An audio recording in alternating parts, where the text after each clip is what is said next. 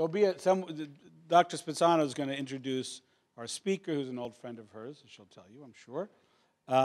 So the story goes, we'll go around, for as long as the lecture. I would think that we would end sometime a little after 4, maybe 10 minutes after 4.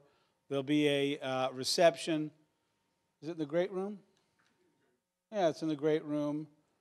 So when you're thinking of leaving, just say, no, it's going to end pretty soon. So you'll like the talk and then listen to the questions afterwards and maybe come and have a little bit of whatever we serve at which will be good.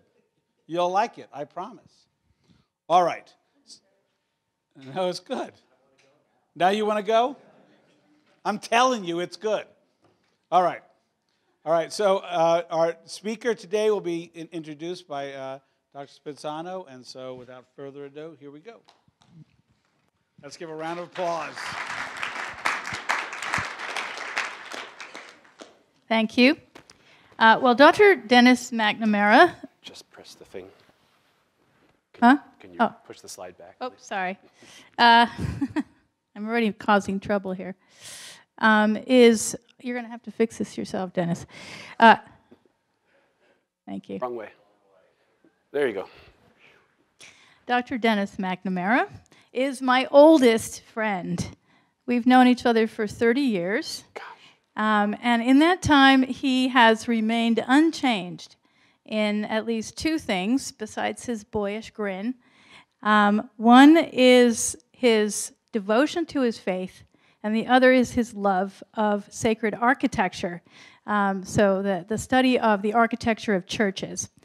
He holds a bachelor's degree in the history of art from Yale and a PhD in architectural history from the University of Virginia.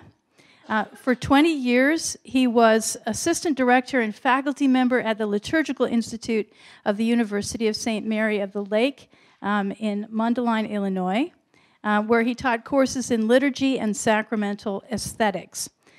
He is the author of numerous articles on art, architecture, theology, and culture, and has also published 3 books.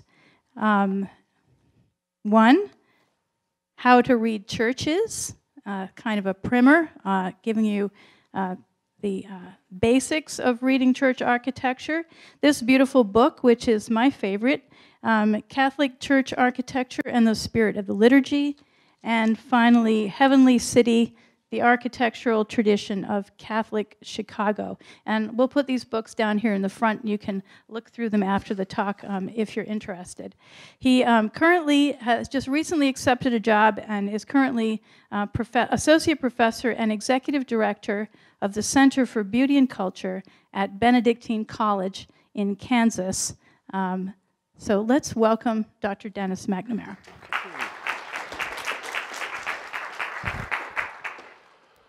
Well, thank you, Dr. Spezzano. I always tell her she's my oldest friend because she's like a month older than I am, so we always make a point out of that. I'm very happy to be here and very happy to be in this building, too. The last time I visited this campus, this building was under construction, and it's nice to come here and see it. And it's actually part of the discussion that we'll have today.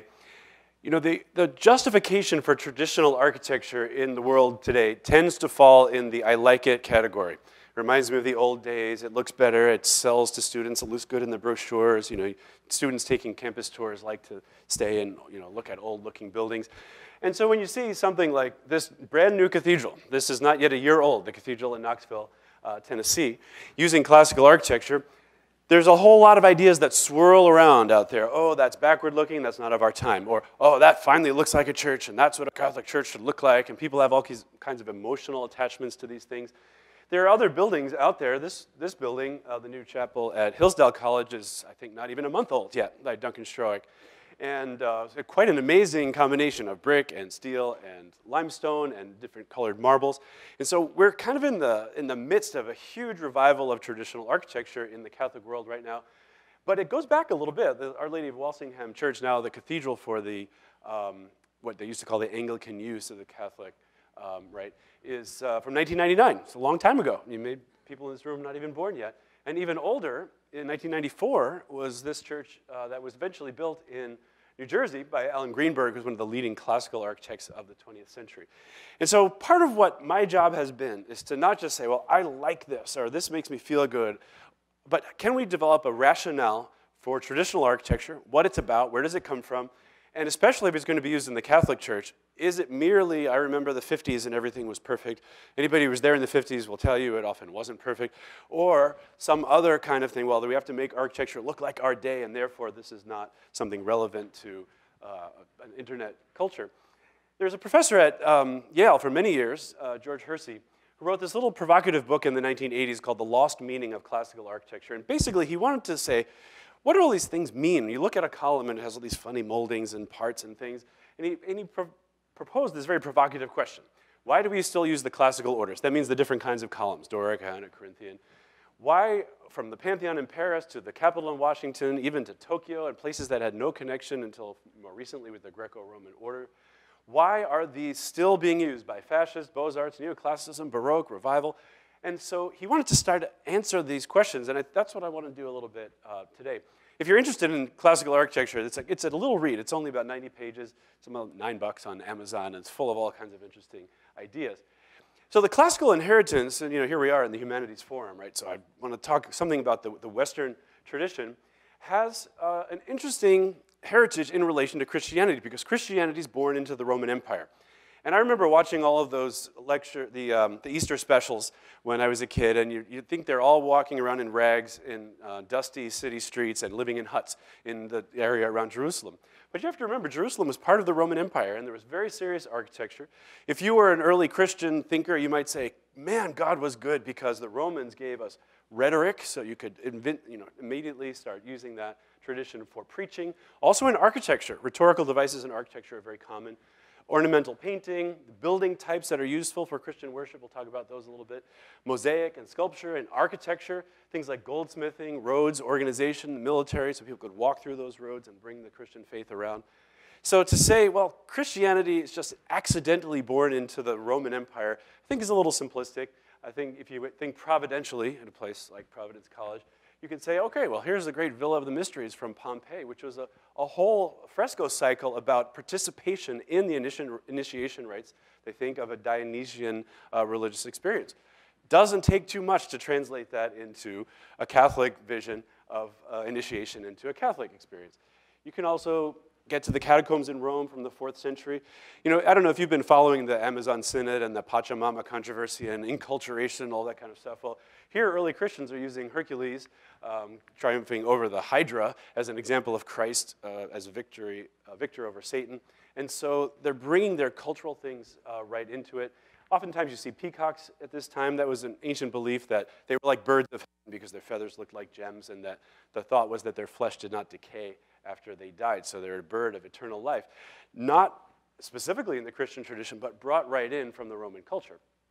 And then you have things like portraits that were done when people would die. They put these over their faces in their caskets. And this pretty quickly became a way that images could be brought of not the dead who are about to be buried, but the dead who are still with us as members of the mystical body in heaven. And some people argue that the iconic tradition in the Eastern Church in particular comes out of this understanding. Even things like this. Skyphos is a two-handled wine cup. And sometimes they're covered in gold. Sometimes they have gems on them, come out of the Greek culture and the Roman culture. You can see how quickly that can become a calyx. And a calyx can be a cup, or a calyx can be a chalice. Either way, they come from somewhere and get brought right into the Christian tradition. Something like jewelry could easily be transformed into a liturgical vessel. And so what do we have? Architecture, where suddenly you have big open spaces where a lot of people could fit, which really didn't have until the Roman Empire, until around the time of Christ. This is the Basilica Ulpia in a computer reconstruction. And so if you look at the extent of the Roman Empire, here's Judea and Jerusalem. It's part of the Roman Empire. And Herod's often held up as the bad guy because he kills the innocents, and he's not nice in a lot of ways. He's trying to hold power in between the Jews and the Romans. He's kind of a Roman-Jewish hybrid, and then the Christianity becomes a Roman-Jewish hybrid in many ways too. So when you look at some of the things that were built in his time, this is a big model of the Temple Mount in the time of Christ. So the Temple of Solomon in its various rebirths is the third one or the second one, depending how you count them, is right there.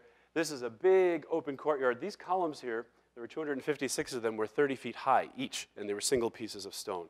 And people would come to Jerusalem, and they said there was nothing that compared in the Roman Empire other than Rome itself. And in fact, they often thought that the buildings in Jerusalem were even better and nicer and grander than the ones in Rome. This is a big outdoor model that's at the Jerusalem State Museum. The model itself is 10,000 square feet. It's a big, big model, and they're trying to show what Jerusalem might have been like in the time of Christ. And when you get close to the model, and it's a little hard to know exactly what these buildings might have looked like. There are different gates that are mentioned in Scripture, the beautiful gate here, this is the Nicanor gate, and then different kinds of columns here, Corinthian columns running along there. So imagine Christ being 14 and talking to the doctors, right? And they can't find him. He's probably sitting around in the hall of a bunch of Corinthian columns made of Jerusalem limestone. He's not in a hut somewhere on a dusty road without developed architectural culture. And on the one end of the Temple Mount is this thing called the Royal Stoa, which for all intents and purposes looks a whole lot like an early Christian basilica that would be built after Constantine becomes emperor. And here's another detail of it. Here's somebody's reconstruction of what it might look like in section. These are people down here. And Josephus' description of this is that the columns were so big it took 3 men around to get around it. So imagine you had 2 of your best friends with you around a tree, hand to hand. That's how big each one of these columns was. And for all intents and purposes, it's basically a basilican church. So, you know, there's a lot of polemic around the apostles broke bread in their homes, and the liturgy is a domestic celebration. That's particularly in post-Reformation Christianity. But you kind of have to imagine Christ and the apostles walking around in very developed classical architecture in the time of Christ. And you can imagine Christ himself being here. There's a little bit left of one piece. They just found one of these leaves from the Corinthian capital, dug it up recently in 2010, to show you it's a pretty convincing bit of Roman architecture. So the question for us is, what do we make of this? Here's one of the columns that's in Jerusalem. So these big columns that are running across here, you see this crack in it. If you go to Jerusalem, the new part of Jerusalem, you're just walking up the main road, and there's a McDonald's and a bank and a dry cleaner and a column that fell off the cart in the time of building the Temple of Solomon. And they fell off the cart and cracked, so they think they just left it there, and then eventually they just ignored it, and it was discovered in the 1870s. Here's a big monolithic, one piece of stone, a column, and they would have had to have hundreds of those erected. And even the synagogue in Capernaum, which is a bit later than Christ's time, was not a simple neutral meeting house. This was not your Knights of Columbus Hall. This was a serious building. And the Jews and the Romans had an uneasy relationship, as you probably know. But when they were building their architecture, you can see things like Corinthian columns here with a little menorah in it, or these classical moldings with the Star of David and other symbols that recall the temple. Now, outside of the Jewish world, you have this other Greco-Roman understanding of architecture, particularly from a fellow named Vitruvius, who's the writer of the only treatise that still exists on architecture from the ancient world. There are others that have been mentioned, but Vitruvius' De Architectura, or as it's translated, usually 10 books on architecture, right at the beginning, in the first chapter, he says, as the human body yields a circular outline, so a square figure may be found from it. You probably know this image. Went on a space capsule out past Pluto, I think. So the idea is that if aliens ever saw this, they would know that we have 4 arms and 4 legs and would understand what humanity is all about. But look what he's saying here. If you measure yourself from fingertip to fingertip, it should be about the same as from head to toe. So I tell people, if you're having a party and it's not going well, bring out the tape measure and see if this works with your guests. But what's he saying? There's a geometry of what we would call natural theology, the square and the circle being the image of God as no beginning and no end. And so you have a Jewish culture, deeply classical. You have a Greco-Roman culture, deeply classical. And you have columns and buildings that are based on the proportions of the human body coming out of the pagan world. And then, of course, the Jewish tradition of human beings being created in the image of God. So what do we have here? We have humans, we have natural theology, we have a biblical culture, we have developed Greco-Roman customs and philosophy and theology and mathematics and notions of justice and beauty. And you can see when you get your squares and your circles here together, they start becoming organizing principles for things like church facades. This is Santa Maria Novella in Florence, one of the early monuments of the Italian Renaissance. You see it fits in a square, and then the square is divided in 2, but then it's divided in 4. And so you have these notions of the basic geometry of the human body, which reveals the mind of God to the world, is coming from the ancient world, revived in the Renaissance, and in many ways still with us. So the question is, all right, what does that have to do with us, right? Because this is a long time ago, and we're in the 21st century, and we have steel and electricity and internet and all that kind of stuff. There's a fellow recently retired from Notre Dame named Bill Westphal, or William Carroll Westphal, wrote a very provocative and interesting book called Architectural Principles in the Age of Historicism. And he makes the point that in traditional architecture, there are two things that are used in embellishment. One is decoration, and one is ornament, and that these are actually necessary for a building to be beautiful, which is a poke in the eye to the whole modernist world of architecture. I don't know if you think about architecture as a philosophical thing in built form, but if you make your building look like a machine, you're making a claim about the role of the machine in modernity. If you make your building look like an ancient building, you're making a claim there. And so he says ornament and decoration are both necessary. And so here's decoration. This is his quote right up there. Clarifies stability by glossing the rules of structure. In other words, it's an enrichment of architecture that clarifies the structural systems at work. So if you think about how nature works, you have poles that are verticals and you have beams that are horizontals, and that's how the world works. Verticals hold up horizontals. Occasionally you have diagonals, but not too often in architecture. And so here's your vertical, here's your big horizontal beam, and then there's your vertical again. And the argument that he makes, and that what classical architecture does, is it transitions gracefully from vertical to horizontal by having curves and things that suggest compression and release. And that this is very much like ballet is in architecture. It's not the 400-pound Olympic weightlifter, grunting with the weight over his head and the veins bulging out of his neck that throws it on the floor. This is the ballet dancer who's on one foot, and he's got a woman over his head on one hand, and it makes it look elegant and beautiful and effortless. And so that what this clarification of structure does takes the everyday function of architecture and elevates it into poetic representation. So, when I was a kid, I used to watch the reruns of Gilligan's Island. Is this still on, like MeTV or Nick at Night or anything? Anybody know this? Anyway, whether it's Lost or whether it's your tiki party or whatever you're doing, you have this basic logic of structure, verticals, horizontals, and then the screen here, the woven mat, is not structural, but it's more, keeps the weather out, right? It's an enclosure, but it's not structural, and so decoration tends to work that way.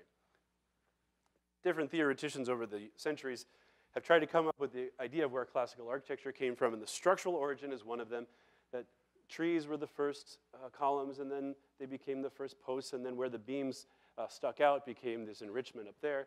And as it gets more and more sophisticated, you can start to see that there's a structural logic in nature that gets elevated. So, if I could build myself a little hut like that, I'd be pretty pleased with myself, actually. If I had more time and more money and I built my little vacation cabin, I might clarify those logs and smooth them out, and I would tie ropes around here. Or maybe if I had a lot of time, I'd use 2 different color ropes and I'd weave them into patterns. And you can see the logic of structure becomes elevated to be more graceful and more poetic. And then eventually you get to things like this.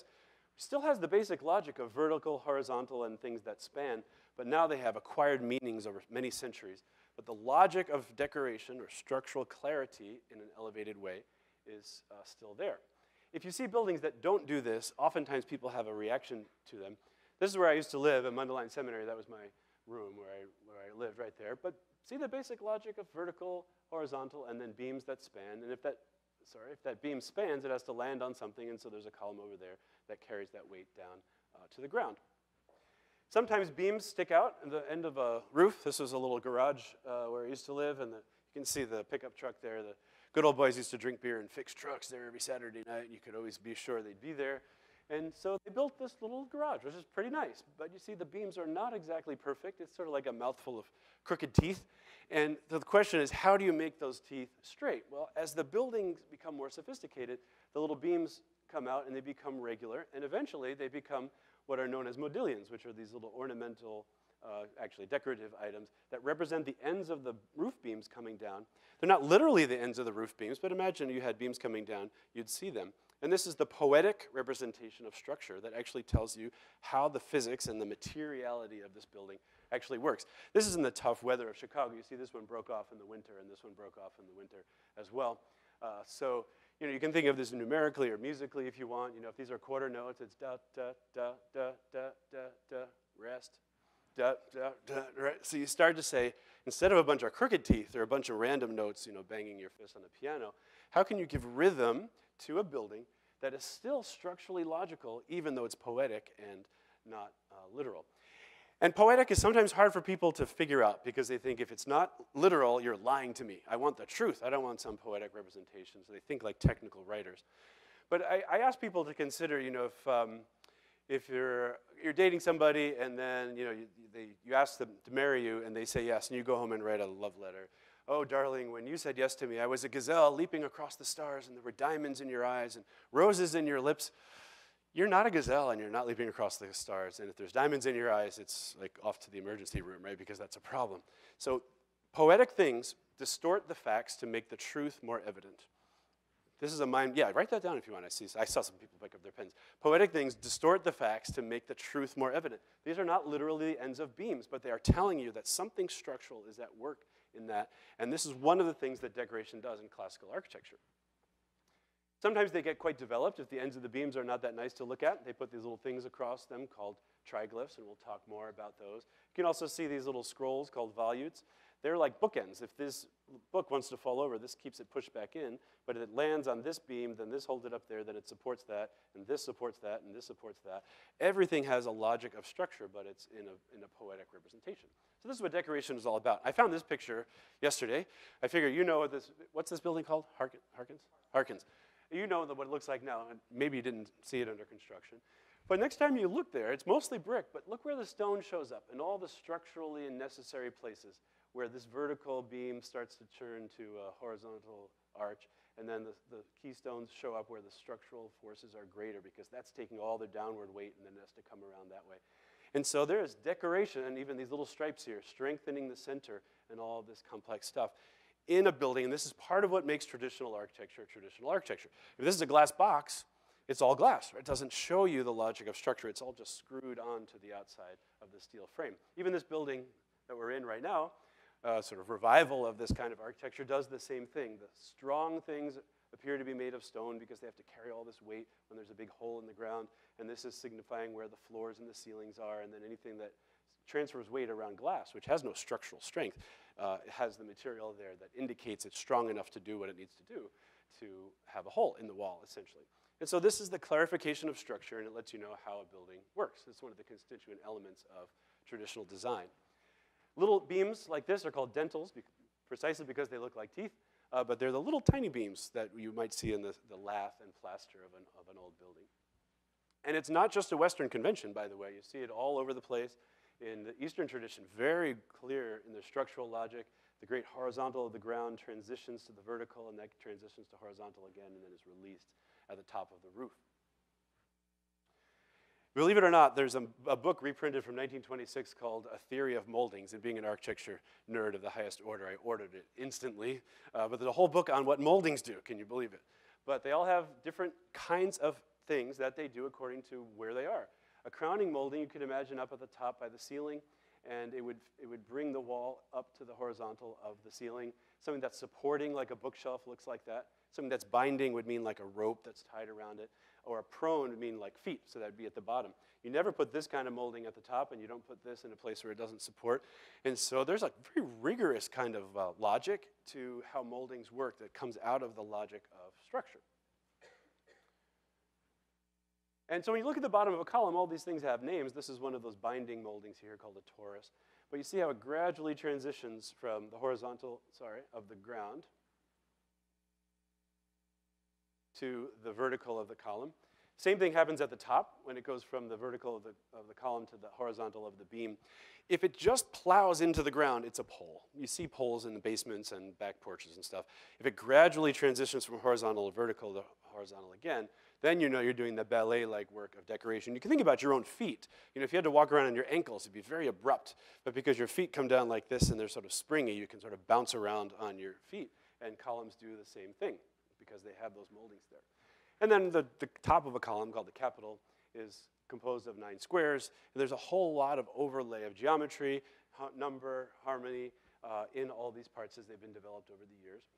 Sometimes things across the top of a window have to look logical. You can see these bricks are wider at the top than they are at the bottom. So are these stones, because otherwise they'd fall right through. This is called a jack arch or a flat arch. If you don't do that, you can imagine what would happen if there's a steel plate holding that up. But if there weren't a steel plate holding that up and you put your head out there to wave hi to your friends, it's called the guillotine lintel for a reason, because it looks like it could come right down on your head. This is legitimate, believable classical architecture, even in new buildings. This is what cheap people do. They're just trying to get a strip mall built, and they want to do something that they think looks traditional. They don't understand how decoration actually works. Simple as this: verticals, horizontals, beams, diagonals, and tied together.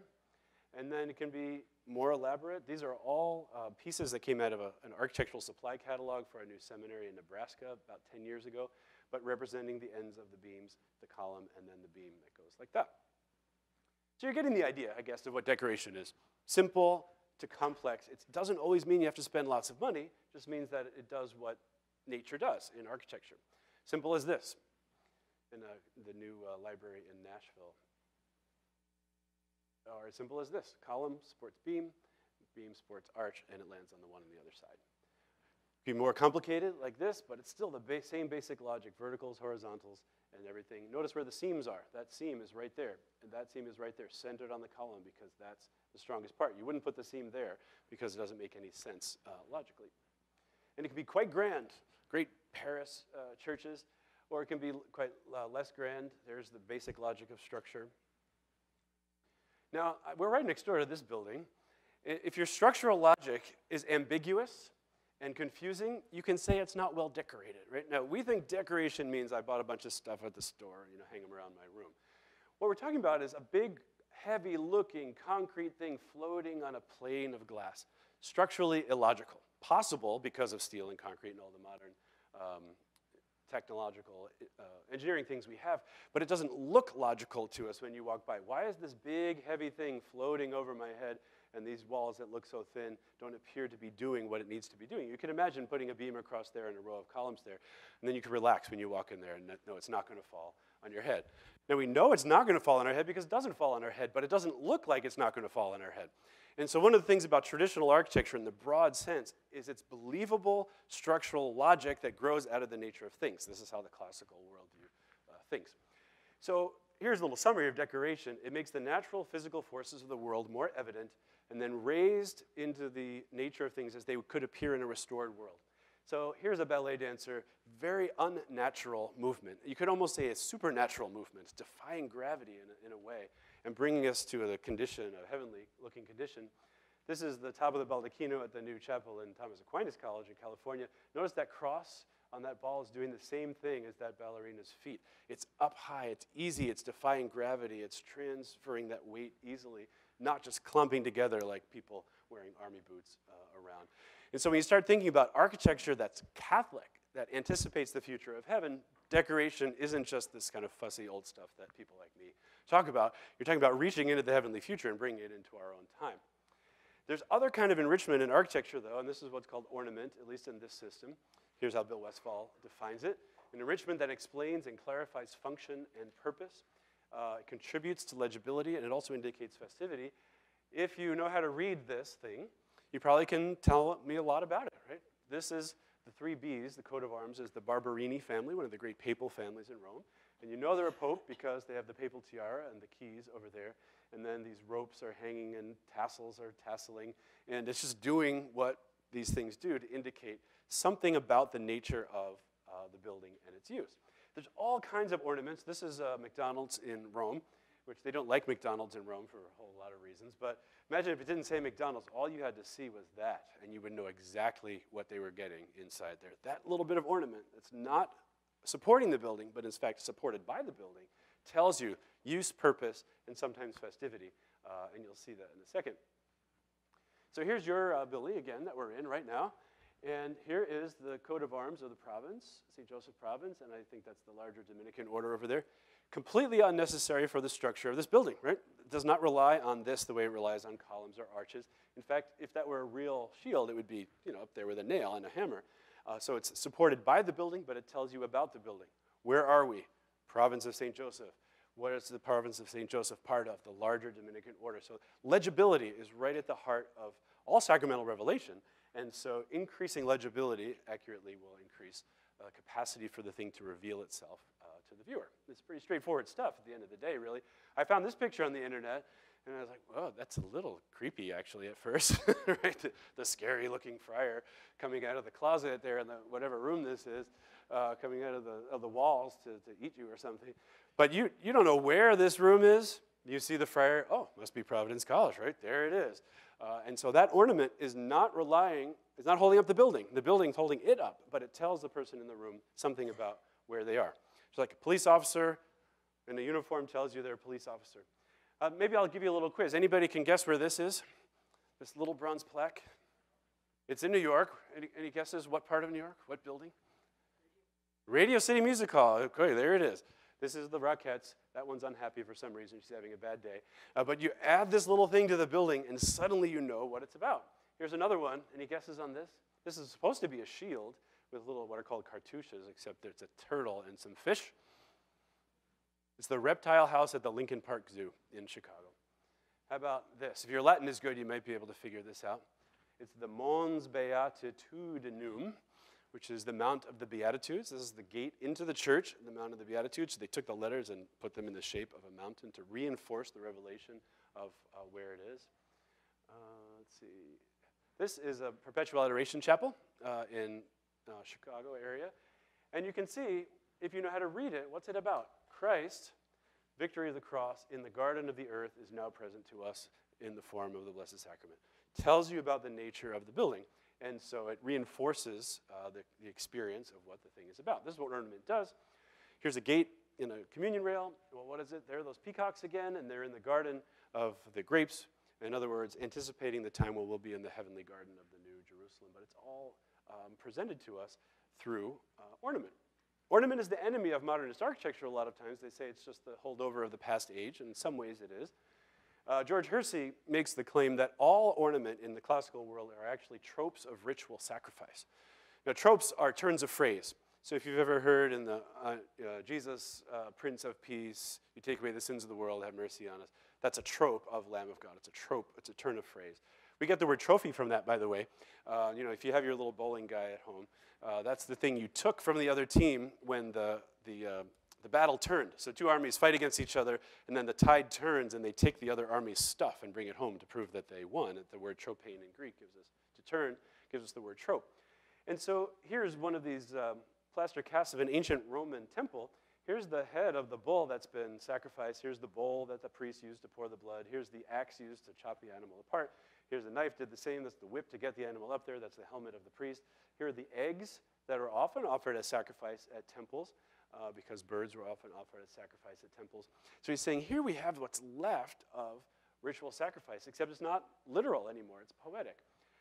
So when you see a church in New York City, okay, well, there's the image of St. Andrew, who was crucified in an X-shaped cross on a shield carried down by angels. It's the trope of his participation in the sacrifice of Christ. It tells us who it is. And then there's lots of other things on architecture. The egg and dart is a good one. You may know that. You can still buy egg and dart moldings at Home Depot to this day. The egg here is shown with the shell. This is the shell, and that's the yolk inside. So imagine somebody cut the yolk, cut the shell, opened it up, and let you see the yolk inside. The symbol of new life. This is why rabbits bring chicken eggs at Easter still to this day. But also, you can see it in the Psalms. May the sparrows lay her young by your altars. If the birds show up in Scripture, unless they're vultures, birds show up in Scripture, it's usually good news. Doves show up with olive branches, good news. Mustard seed grows into a great tree, and the birds nest in it, good news. And so eggs were often offered as sacrifices in the ancient world, and there they are in the architecture itself. You can see it's also wearing a necklace. This is called a bead and reel here. And then all sorts of other stuff, all there. Here's another necklace. This is from the St. Louis old train station, egg and dart. And then this building is wearing a great earring, in a sense, of flowers, but in stone rather than literally. This is the Pantheon in Paris. Notice they really know their theory of ornament, so it's actually, they have carved a little ring and a little string and then ribbons, so this appears to be actually hung on the building to enrich the festivity of the building. And then you can see, what do you see here? Leaves, more leaves. This is a necklace, appears to be pearls, more egg and darts up there. And so the building's dressed up because it's doing what people do when they're festive. You see this kind of stuff all over the place. Ribbons floating, you know this has something to do with the Pope because the keys and the umbrella. Now, I don't have to tell you what's about to happen in that picture on the top left, right? Even if you weren't there that day, which you probably weren't there that day, you know they're about to get married. How come? Because, and I'll introduce you to very complicated sounding ritual theory in the West. If you want to indicate festivity, you hang stuff on stuff. Okay, so that you can write that down too if you want. If you want to indicate, I see 2 points floating around the room for everybody here for all the extra credit. If you want to indicate festivity, hang stuff on stuff, right? Doesn't mean hang stuff everywhere, so you can't see what's under the stuff. But these ribbons, or this, whatever that tool is going down there, festivity. These little flowers were growing happily in a field, and somebody ripped their little heads off and threw them on the ground. Now, it also involves waste festivity, in a sense. Waste, or you don't charge people a $10 cover charge when you invite them over for Thanksgiving, right? You just give them stuff or nothing. And so festivity involves this. I don't know who these people are at the bottom, but I've been using their picture for a long time. I'm afraid they're going to be at a talk someday. Say, hey, that's us. But that's a watermelon wearing a sombrero. It's a little hard to see at first. And then there's a honeydew melon in the shape of a swan. This is what we do when we're festive, right? We add stuff, and we celebrate in this kind of, not extreme way, but in a high level of enrichment. You can probably tell which one of these is Martha Stewart, left or right. Well, actually, it says Martha Stewart right there. This is good Connecticut, tasteful ornament on this side. That's kind of the house everybody likes. Nobody's home in that house. Everybody's over here looking at this one. But at Christmas, we hang stuff on stuff, and almost to the point where you can't see the house. And then trim. I mean, this is a store down in the garment district of New York City. All this stuff you buy to put on yourself to indicate something festive. Think of a bride on all the stuff she puts on herself for her wedding day. If she wore it to work the next day, she's crazy, right? She wears it on her wedding day, she's fine. This is just how we know when festivity happens, we do this kind of thing.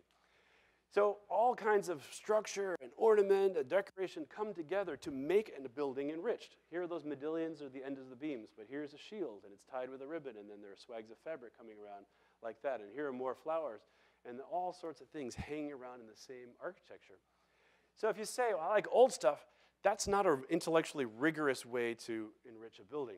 Here's a light. I mean, this is a light in a chapel. It's a pretty nice light. You could probably write a 2-page paper on that lamp just by itself. What's it about? Why are these lamps plants? Why are they wearing earrings? Why is it made of crystal? Why is this the same thing as the Roman standard that the Roman army would have carried around to show the ICXC, or the victory of Christ and the Roman emperor, and Christ being the new emperor, and all this sort of stuff, and then ribbons and bows and swags. This is a festive light for a festive occasion, which is the coming together, the wedding of God and man in the liturgy. And you see it in other buildings too. This one's got flowers here and the egg and dart in the middle. So task lighting, look up here, task lighting. There you see it's pretty handy to have it when you need it. But if you want your lamp to be celebrating in a heavenly way, you probably want it to do something more like that.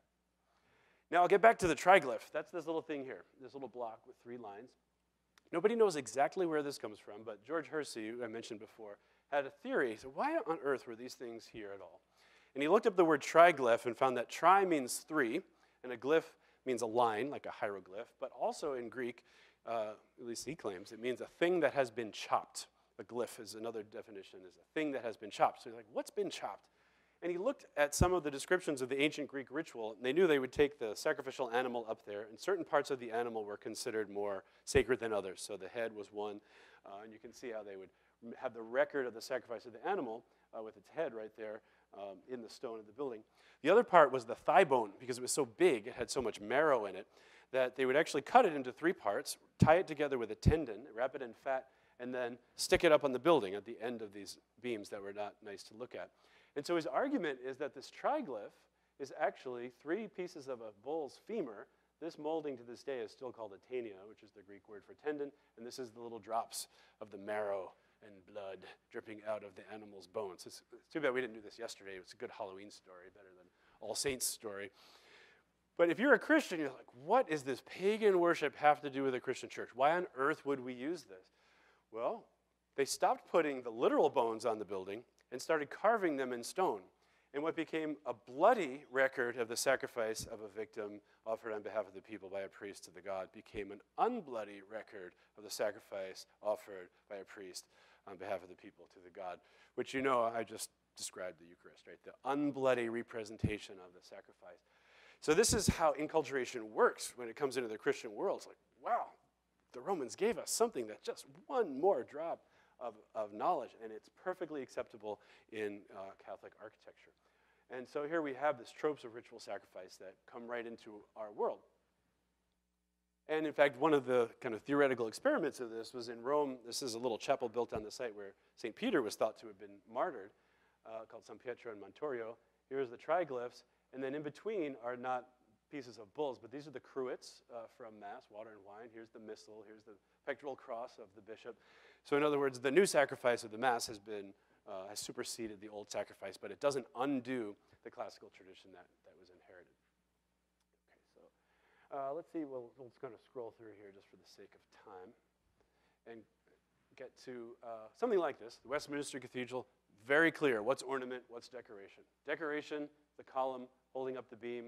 Ornament, images of the saints tied to the columns, theoretically in stone with ribbons. And together, they make a building that's delightful to look at, not just because the ornament book exploded all over the building, but because there's a real logic. How is it held up? How do we imitate the processes of nature, elevate them, and then how do we make the building reveal what it is through ornament?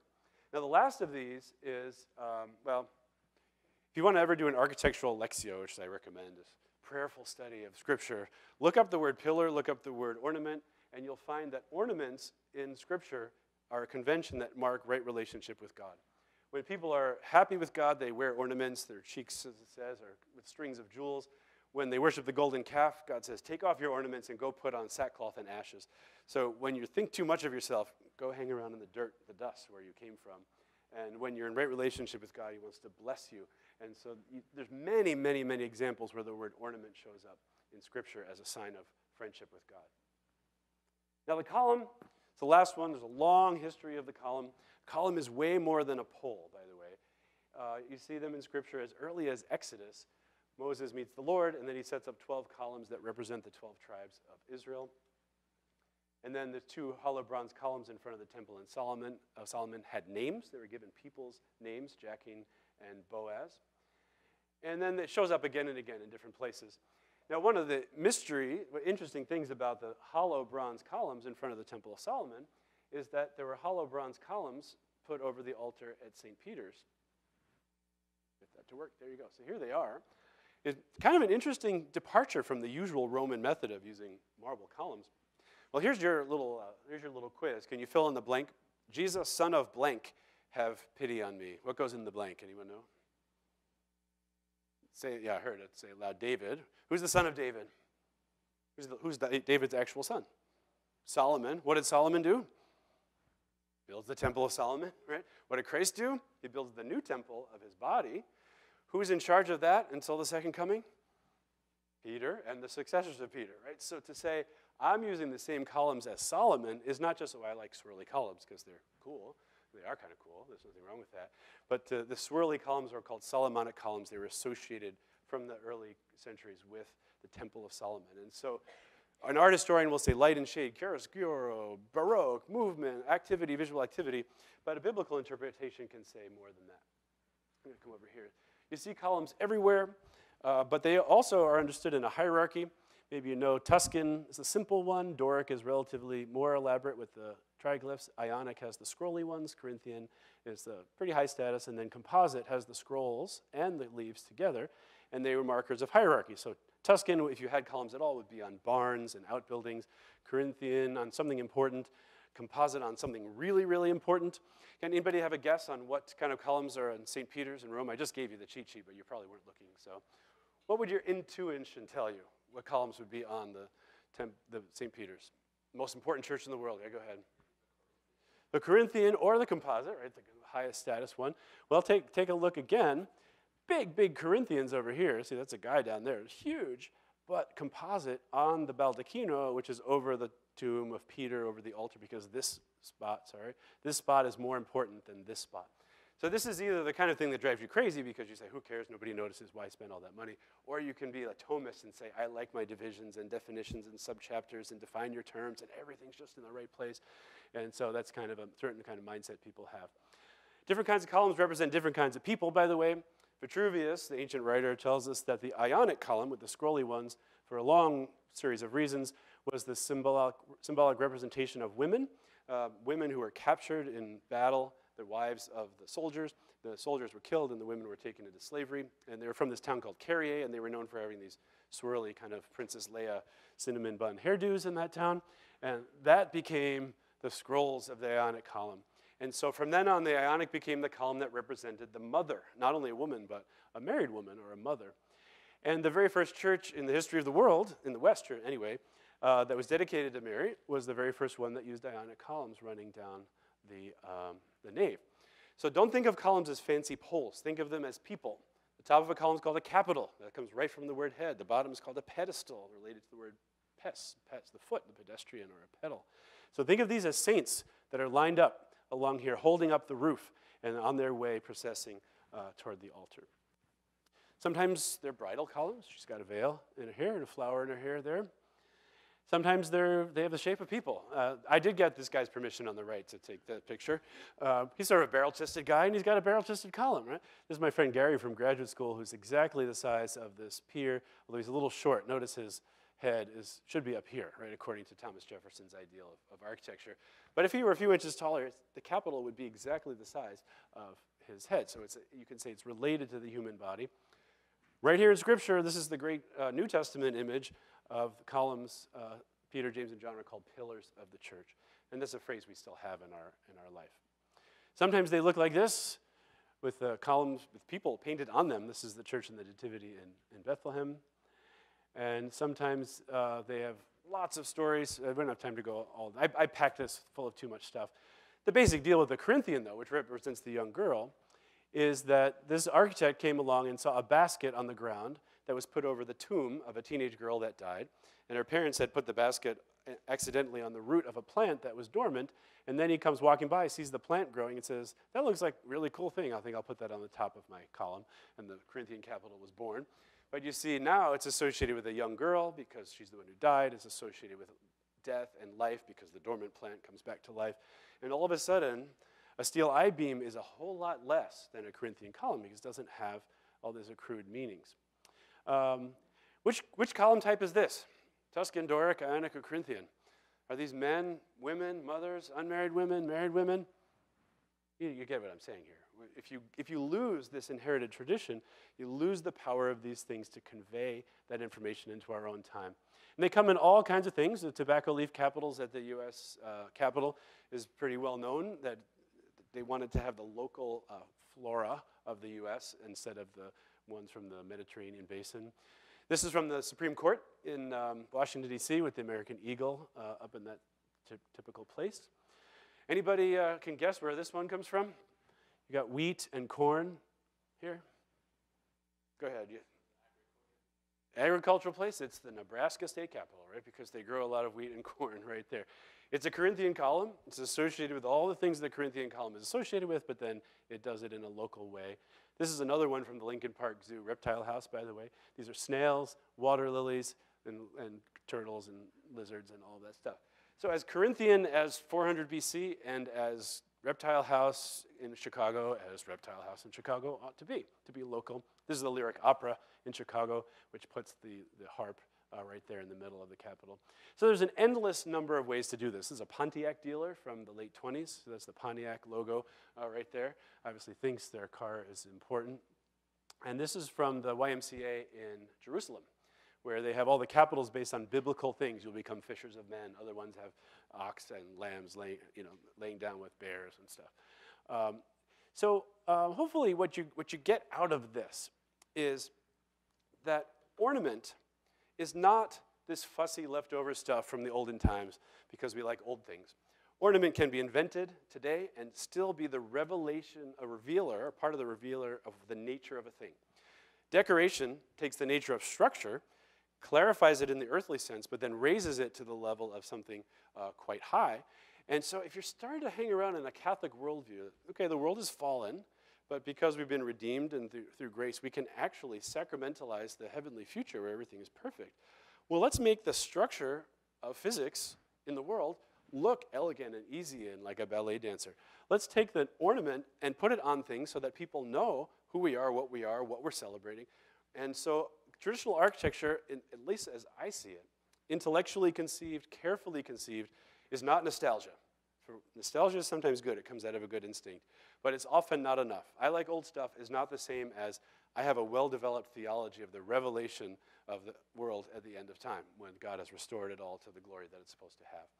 So I know this is a fast talk crash course in a lot of things, but thank you for your attention. I hope you get your 2 points or 3 points from everybody, so thanks.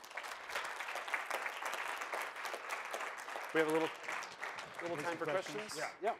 So that was great. Okay. Wow, that was super duper. So let's have some questions, and we always like to start with students before the faculty hog things. So here we go.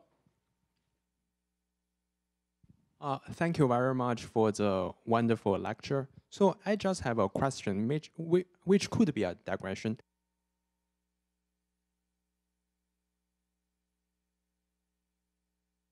I can repeat it for you if you need to.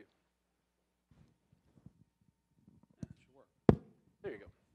So do you have any opinion on the reconstruction of Notre Dame in France? The question on the reconstruction of Notre Dame. All right, well, here's a hornet's nest. Let's poke it with a stick and see what happens. Okay, so most of the roof, much of the structure was medieval, but the flesh, which is the tall sort of metal spire, was 19th century, right? So they added it in the 19th century. A fellow named Viollet-le-Duc, who loved the Middle Ages. He loved French Gothic in particular. He studied it inside and out and backwards, and he said, I'm going to give the cathedral the thing that the medieval people would have given it if they were alive today, right? So he's trying to make it be part of that thing. He wasn't saying, our age is defined by industry, and we're part of the thesis, antithesis, synthesis, Hegelian model of cultural evolution, so if I don't do that, I'm going to be a backward-looking person who's not bringing the progress of culture forward. He's just saying, let's give this the best darn steeple-y thing we can give it as the mind of the medievals would have given it. And so he was interested ontologically, in a sense, of what is the nature of Gothic architecture, what does it indicate, how is that an image of the towers of the heavenly Jerusalem, the heavenly city. And then a lot of the people who are proposing many of what I would consider the more absurd proposals now, sometimes they're just people who want to make a name for themselves. The more absurd it is, the more flash in the pan your name gets, then you become the famous architect, and then you get lots of jobs and become rich, right? So there is that opportunistic moment. But you see those arguments, they're often chronological rather than ontological. So ontos in Greek means being, and ontology is the study of being, and it's quickly related to the nature of things. So I like to think of it this way. What's the nature, theologically, of Notre Dame Cathedral as a sacrament of the heavenly Jerusalem, as an indicator of the time when the world is unfallen, versus, let's make a glass roof with a swimming pool because we can, right? That you have to say it's not really an ontological argument. It's not a theological argument. However, copying it exactly as it was in the 19th century is pretty safe. But if someone could convince me that they could make something more appropriate, more beautiful, a better revelation of the heavenly Jerusalem, a better bearer of theological realities, I would say, okay, prove it. But if you can, it's all right. It's all right to do that.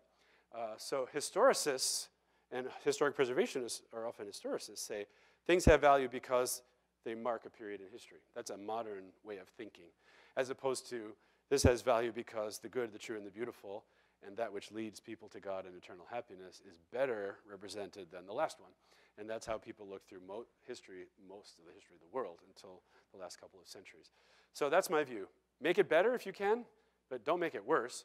And if you do make it theological and based on the ontology of the building, not on an arbitrary foreign philosophy that it has to be relevant to our time, because the building's not really asking for that. Question?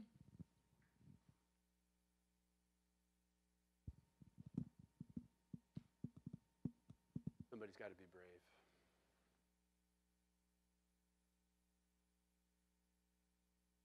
I can always say more if you need. You want to ask another question? Go ahead. First, can you go back to the slide for our library? For which? For our library. For your library? Yes. Here? Okay. I knew I might get in trouble for that. Okay. See if I can find it here. That's all the way back in the decoration section.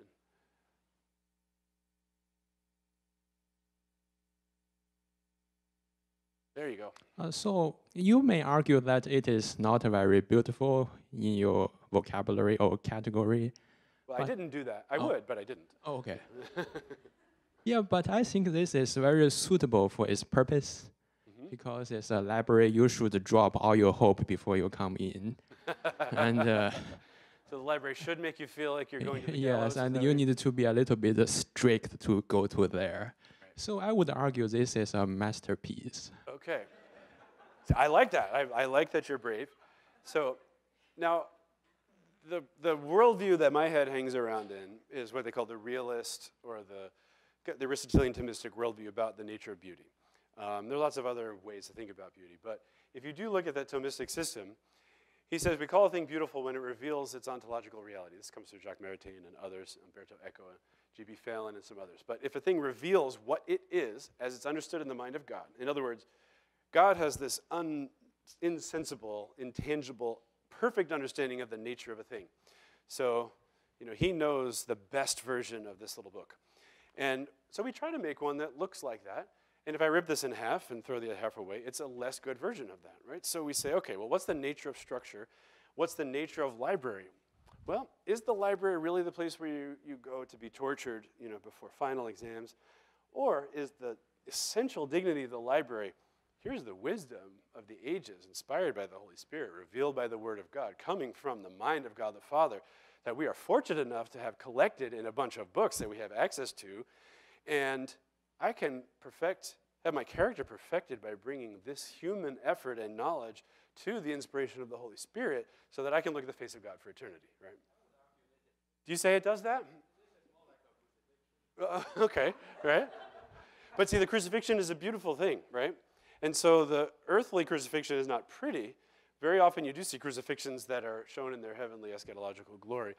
When you read what these architects were saying, now, you can disagree with this, but at least to know what they were saying, they would say, well, we live in an age that's industrial, right? To be true to our age, we have to use industrial materials, but not only do we have to use industrial materials, the building has to look industrial.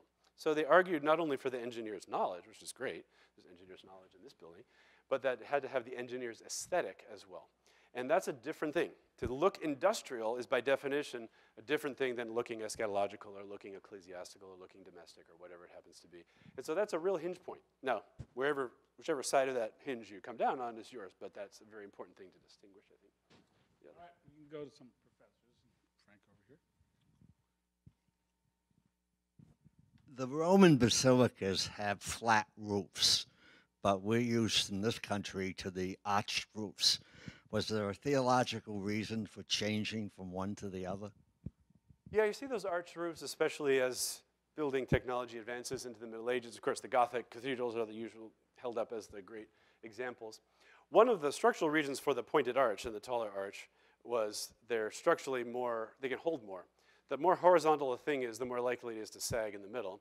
The more round it is actually the more flat it is. The more pointed it is, the more vertical it is. And so to carry the weight down more efficiently is something that the Romans had. They had some knowledge of big concrete domes and everything, but by the time of the early Christians, they chose not to use them, which is very interesting. In fact, there's a book by a guy named John O'Nyans. It's called Bearers of Meaning. It's this whole history of columns and where they come from and why they're used and how they're used. Constantine in the 4th century is building this big basilica called the Basilica of Maxentius and Constantine, and the columns are barely there. It's all poured concrete. They have these big, voluminous roofs that are arched. And then the same guy builds a church with rows of columns down the side on a flat roof. And he argues that if the theological reality of the column is that it's a person, and a person is a pillar of the church, then there was a column revival in the time of Constantine, only in the churches, however, and that was actually a theological move. And so to distinguish the sort of secular imperial architecture from the Christian basilican architecture, the columns came back. That's not a justification for why they have straight, what they call trabeated system, a straight beam across. Because they had the technology, but for whatever reason, chose not to do it for 1,000 years. And that'd be an interesting study to find out why.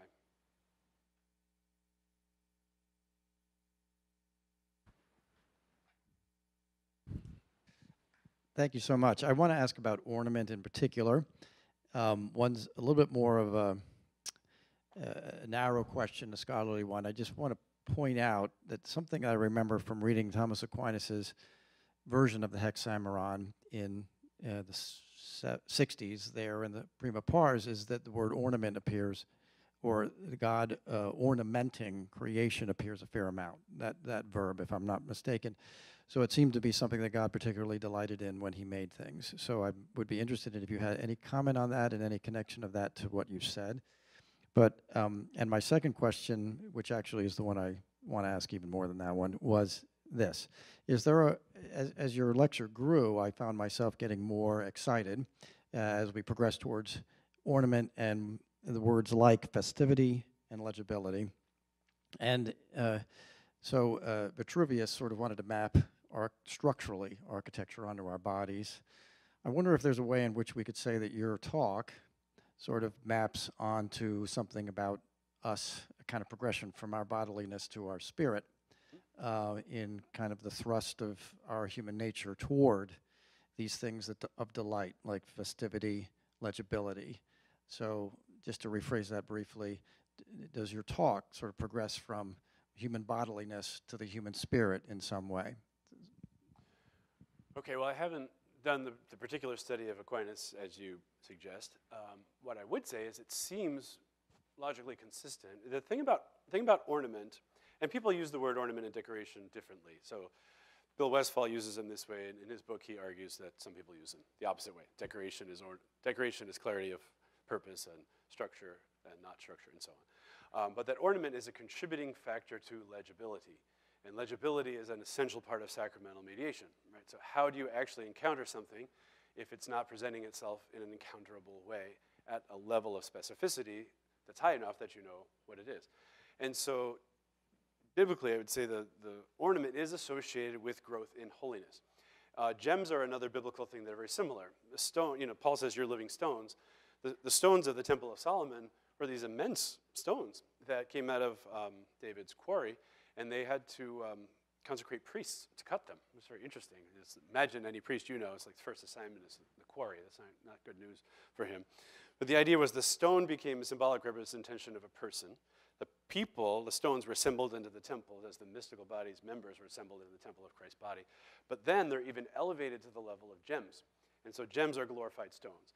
And so in that sense, they become not only ornamented, things hung on them, but they internally become ornamental versions of themselves, I guess you could say. And so that just seems to be the pattern. When people are in right relationship with God, because their soul is right, because they're doing right worship, then they are receiving the laurel wreath, so to speak, in this spiritual, eternal sense.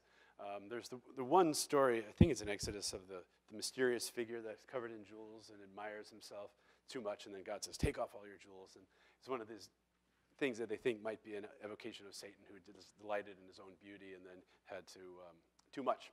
And so ornament that becomes about ornament is not good. Ornament that clarifies the nature of the thing is good. So that's that Aristotelian mean between excess and deficiency that reveals it more. And your second question was about moving from the body to the spirit. Is that what it was?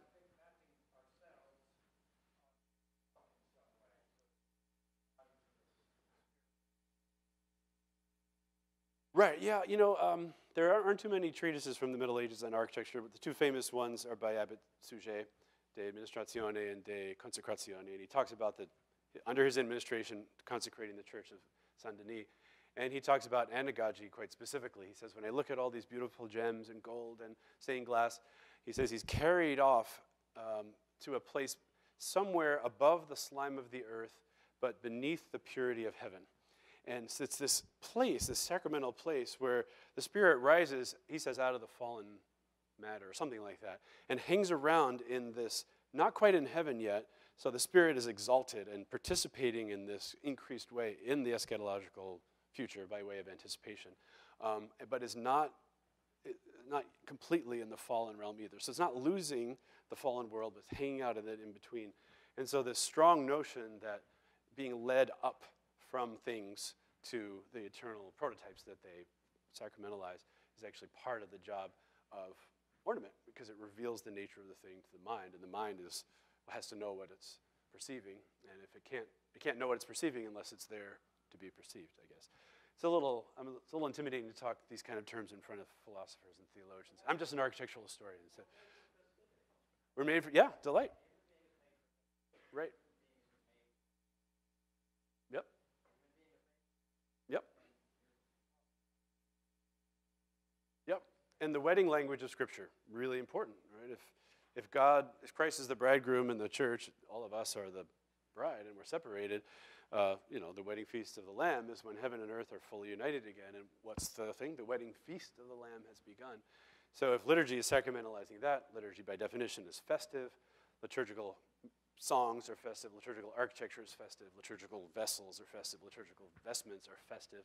And festivity is marked by an increase, enrichment, in ornament.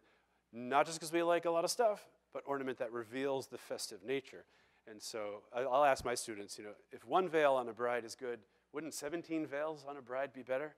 No, that's 16 veils too many, right? But no veils is deficient, 17 veils is excessive, and then you find the mean in between to get to that level of sacramental mediation.